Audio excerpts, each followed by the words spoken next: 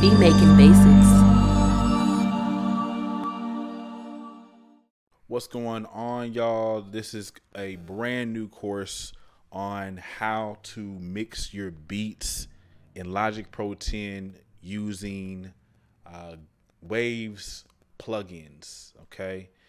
What I wanted to do with this course is just make a simple, easy, straightforward course, giving you all of the tools and tips that you need to mix your beats using Logic Pro 10 with a Waves bundle. Okay, I'm going to show you the Waves bundle that I got. I'm going to show you the main plugins that I use out of that Waves bundle, and hopefully with by the end of this course, you're going to be able to mix your beats start to finish as well, very professionally. So tune in. Let me know what you think. If you have questions along the way, please hit your boy up, man.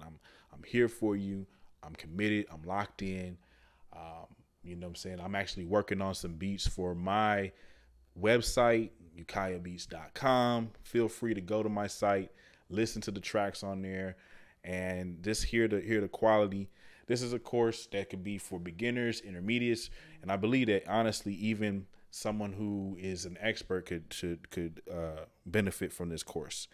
I'm going to be covering a lot of the bases and just a lot of stuff that I learned along the way, learning how to mix my music. You know what I'm saying? So stay tuned. Thanks so much for watching.